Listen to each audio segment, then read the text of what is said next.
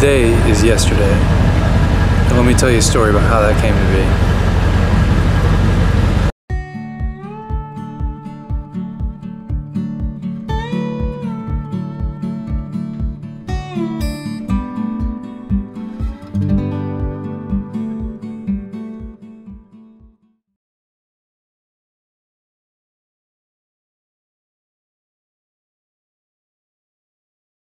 Put our spare on. We got help from a fellow overlander. Air compressor. There's a bad tire. That's where the spare goes.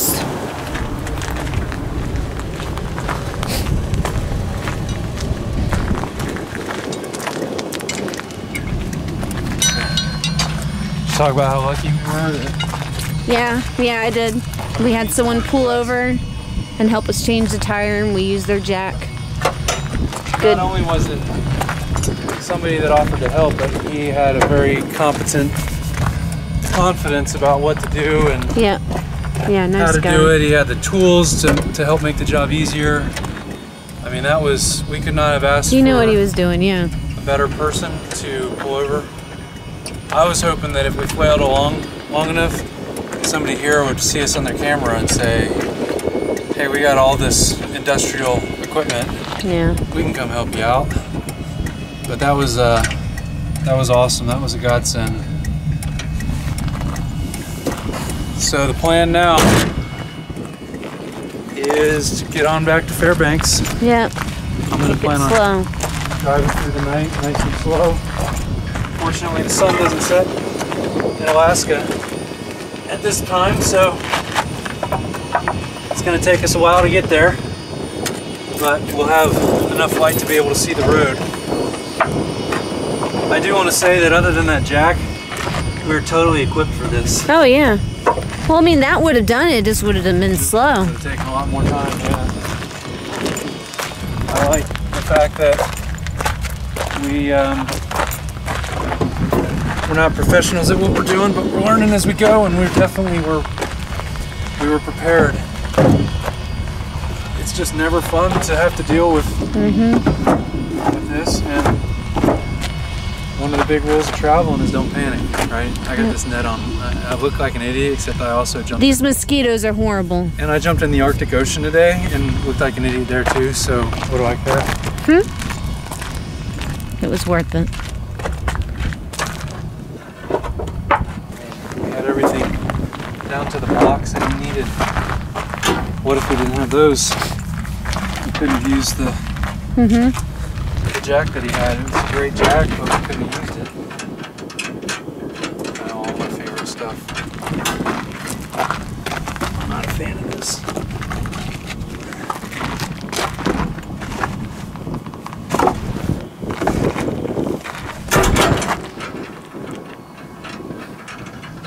Slow and steady's gonna win our race.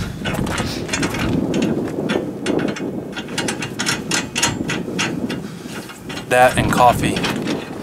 Coffee's gonna win our race. I love coffee.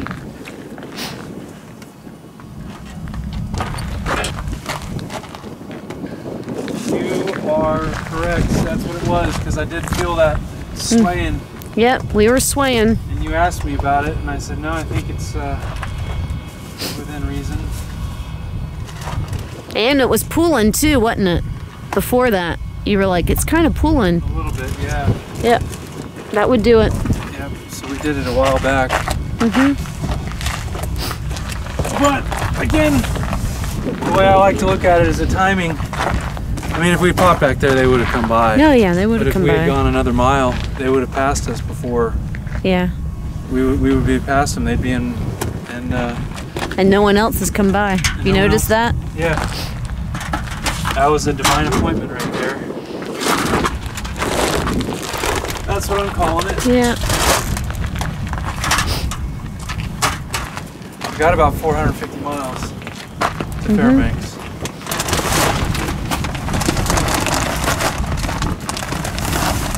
At 30 miles an hour, That's 15 hours.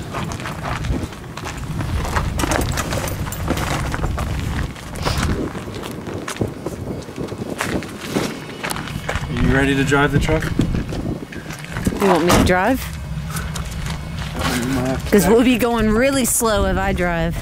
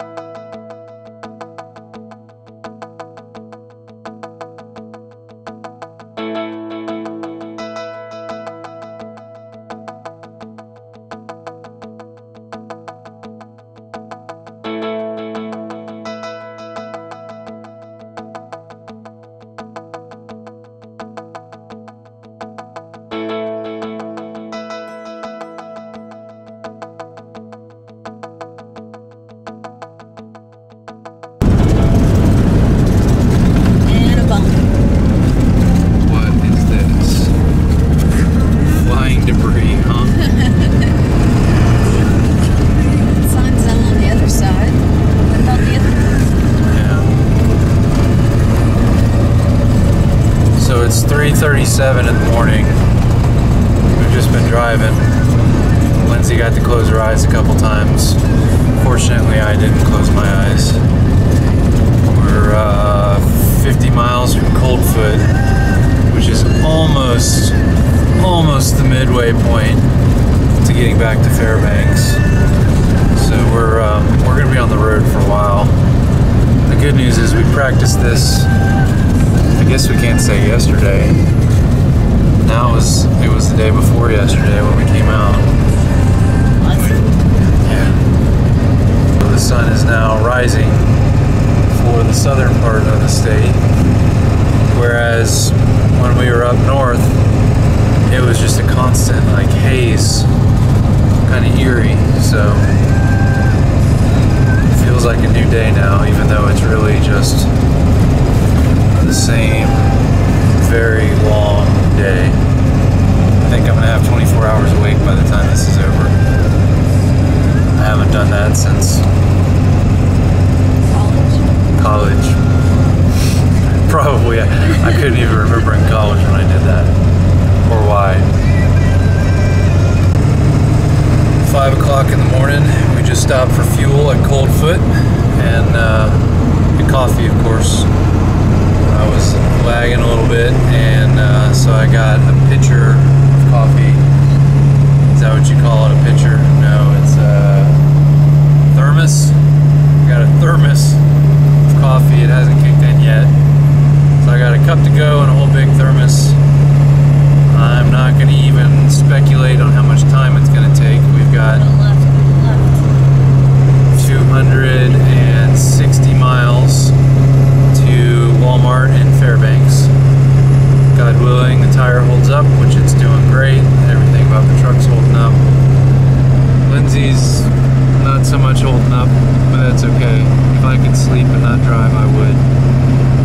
The dog is still on the prowl for rabbits, which are still out all over the place, even though we went through Rabbit Haven already. So I don't know if she's gonna chill back down. We're 60 miles to the Arctic Circle again, and then a little bit beyond that is Finger Mountain, which is the worst road of all that we will have ahead of us. So I'm going to go ahead and rename that, give it the Finger Mountain, because I will probably do that in passing at some point. Anyway, we're not stopping for either of those, God willing. We will just keep on moving. It's been a long day. I was up at 9 o'clock yesterday, so I've been up for 20 hours. So is Lindsay in parts, mostly in whole. So I think it's going to be a 24-hour day plus a couple hours. But that Walmart parking lot is going to be awesome.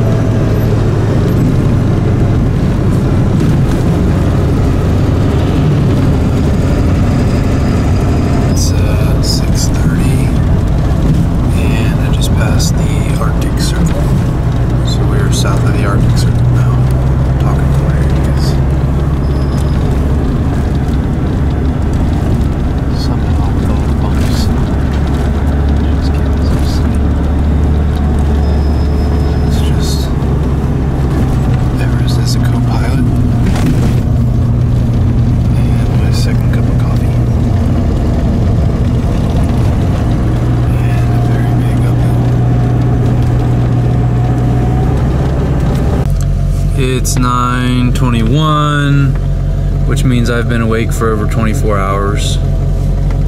Much of it driving, too much of it driving. You can see Lindsay's in a great state. We are 4 miles from getting through the back end of the Dalton Highway, and I'm just letting it back down. I had to let the transmission temperature cool off a little bit. So we got this massive uphill, and I think it's toward the end because we're so close. So, ready to hit again? It's gone down. It's back to the middle. Alright, here we go. Hey Dalton, you're a punk. What do you think? See you later. See you later. No, never again. Never. Bye. Done. Bye, Felicia. High five. That was a bad high five. Bye, Felicia. Bye, Dalton. That was a long haul. We are licking some wounds after that. 2 long hauls up and back. One on the way back was supposed to be a lot more broken down, and we ended up breaking down. And pushed on through the night. So we put the Dalton Highway behind us. That is a feeling I will cherish for the next 75 miles, 80 miles, till we're back in Fairbanks, where the Walmart parking lot is like paradise. What do you think? Let's get there.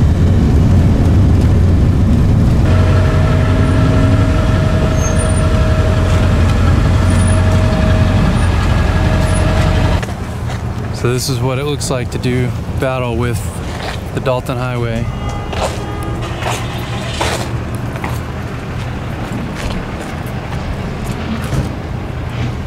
It is covered in mud.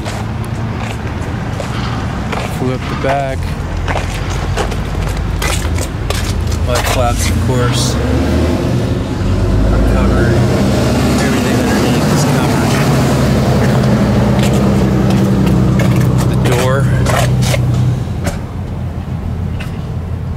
Where the front tire was kicking it up when you open the door.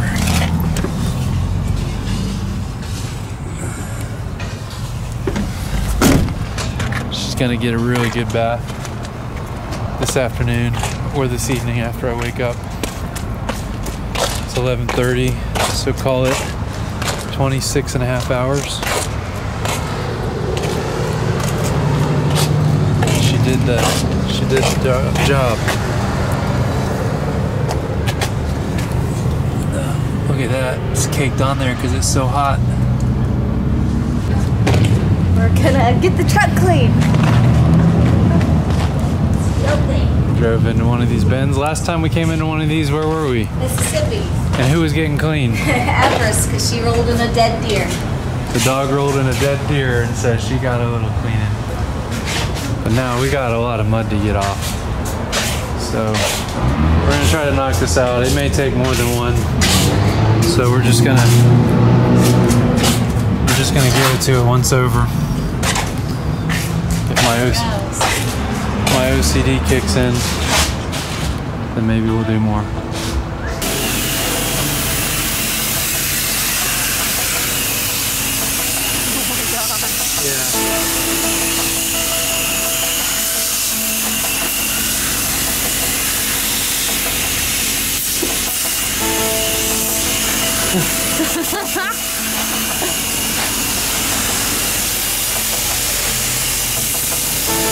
Dalton Highway.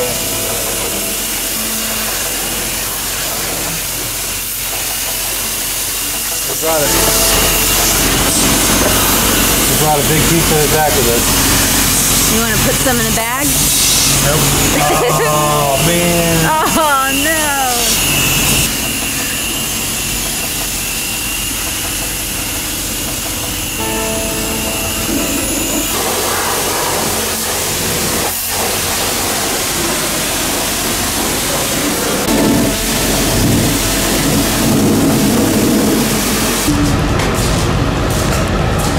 These are just big clumps of what fell off when we watched the truck and camper.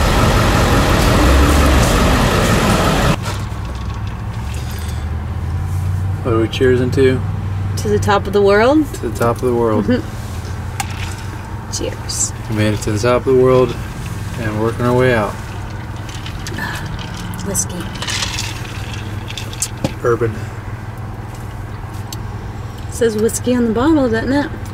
It's Kentucky. It's bourbon. It's bourbon. It's good stuff. Celebratory stuff. It's my Not favorite. all the time stuff. Sorry, dog. To Prudhoe Bay. Nope. And never going back.